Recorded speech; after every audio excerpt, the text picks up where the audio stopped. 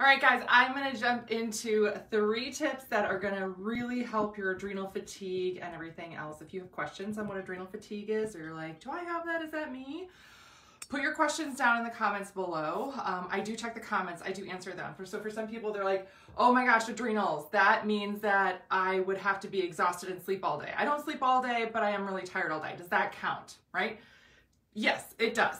Put your questions down below and I will do my best to help respond as accurately as possible to you. But these are things that it is really helpful to get your specific hormone test on, and I'll show you that in just a minute. But I do want to jump into the 3 things that you can do right now if you are exhausted, if you are feeling like you are super fatigued and you're not sure what to do next. I got to do something. I am dragging my butt here. It is the beginning of the year. I want to have a good year and I'm really struggling right off the get-go. How many of you felt like that, right? How many of you felt like, oh, what a month this week has been, right? Holy cow. Yeah, it's really rough for a lot of people. You are not alone. So the first thing to do, and I talk about this a lot, I say this a lot, but this is applicable for so many different health things for females to get enough of in their body, is protein. Get enough protein in your body. This will help your system. If you have adrenal fatigue, if you have stress issues, cortisol response issues, things like that, you're exhausted, you have a lot of stress, your system is going to need more protein to do the same job that protein used to do. So just getting the same amount of protein, if you're like, yeah, I eat an okay amount, okay. Well, your body is going through something new and different now, and it needs more. Does it matter where you get the protein from? No. There are so many different sources of protein out there. You can use shakes, bars, things like that. Does collagen count as more protein? Not necessarily, because it's not a complete protein. These are all things that I teach you when we work together. Specifics that actually help you get the right results and keep them. So you need to increase your proteins, but it needs to be a complete protein for your system. That's really, really, really important.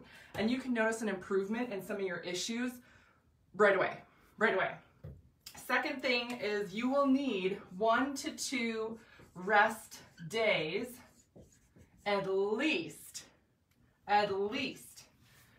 in between working out, being active, having a stressful event, that type of a thing. So for example, say you're exhausted and you're like, I don't even have the energy to go to the gym. There's no way I can get there. Oh, okay. But you have a big work project or something where you get completely wiped out. But you're like, gosh, I have this other thing I'm supposed to do at home. I really need to reorganize my pantry, or I got to clean the house. I really have to clean the house. Do not try and force yourself to actually clean the house right the next day after you just did this big work project. That's too much on your system. It's too much on your adrenals if they're burned out. Yeah, way too much. Literally plan it for a day where you're like, oh, this was kind of an easy day. Maybe I'll tackle some of that overcrowded pantry today. Great. Or recruit help. Find a friend to help you. Find somebody to help you so the task is not quite as daunting, but also give yourself those rest days in between. And if you are somebody that you're like, yeah, I can work out, but then I can't get to the gym every day. I'm trying to get to the gym every day and I really just can't. I'm so tired. Stop going to the gym every day. Your system might not be at a point where it can do that. If you have adrenal fatigue, you're going to need, sometimes I tell people they need at least 2 to 3 rest days, depending on what your hormone report says. And if you're thinking like, what is this hormone report you're talking about? Let me show you. It is the Dutch report. Dutch stands for Dried Urine Test for Comprehensive Hormones. We are checking your estrogens, progesterones, androgens, testosterones, cortisols, adrenals, nutrient levels, neurotransmitter levels, all of it. It takes me an hour to go over this report with you because it's so extensive. Seriously.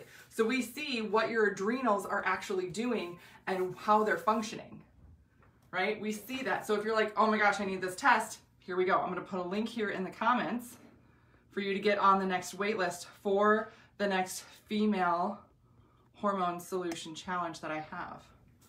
Yeah. So I'm putting that waitlist there in the comments. Make sure you get on this waitlist because you are not going to want to miss out on this. The waitlist does fill. I can only take so many people in the group each time I run it. So, but you will get your own test. We go over it. You get customized recommendations, protocols, everything, and you really get to understand where you are at the beginning of this. Stop thinking that this is your fault. Stop thinking that you're lazy. You're not lazy. Your adrenals are just wiped out, right? Imagine trying to go start your car and the engine, right, doesn't start like, oh, I'm going to start my car, but I left the, you know, overhead light on all night and you can't start your car because the battery's dead. You need a jump, right? And even then you have to get the car running for a certain amount of time. Imagine having an empty battery every day and it can wear that battery out super fast.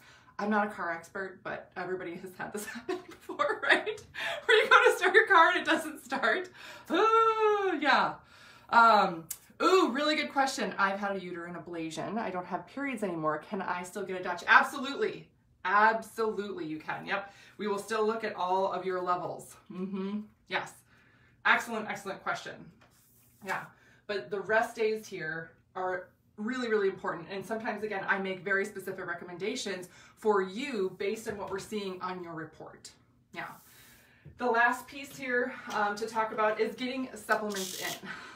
Getting the right supplements in. Now, do you take the same supplements for adrenal fatigue for everybody? Not necessarily, but there are some that are sort of ubiquitous for everybody that are really, really helpful, and they are called adaptogens. So I actually just created an adaptogen. I don't have the label on this bottle yet, but this is the adrenal balance. This actually helps to maintain and take care of any adrenal and cortisol issues that your system has. So those are available where I sell my tinctures, and then there is included in this, and I also recommend this for people sometimes as an extra boost, things like ashwagandha. This is just a whole separate pack of ashwagandha root powder. You can put this in a shake, you can put it in a smoothie bowl or whatever. I've tried adding it to like just coffee. Not my favorite, but if you like it, cool. Cool, great. Just saying, you might want to add it to some things. Yes, but this is amazing, amazing, amazing, amazing for your adrenals. But again, getting these things in, the right dosages, the right amounts, all that stuff, it's really helpful if you know what your levels are. And to understand, getting this stuff uploaded might take some time. Right? It might take some time for you because a lot of times we feel like, oh, I started taking this, I should feel it right away. I should feel it in the first week. With adrenal fatigue, I sort of describe it like there's the bucket that you've been trying to fill. You've got a little cup and you've been trying to fill this huge bucket, right? Just, oh, let me fill up this bucket with this little cup. Okay, I'm working really hard. Everything I do that's healthy, I get to dump something in that bucket. Well, what if the bucket has a ton of holes in it? You're doing all the work, you're putting in all the effort, you're dumping everything as quick as you can into that bucket, but there's like half of the bottom gone on the bucket, and there's all these other holes in there, so no matter what you put in, everything gets taken out from the bottom of the bucket.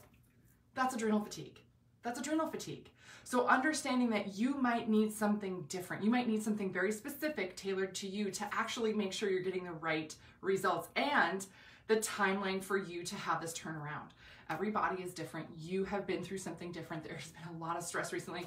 I went through and I prepped all of my Dutch reports for the week. I do that usually on the weekends. I prep for all my reports during the week and I go through all of them. So I went through like 20 Dutch reports today.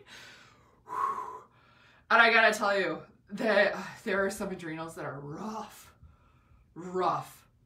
Like if your adrenal report, if I'm chatting with you this week and yours is up this week, we got some work to do. Yeah.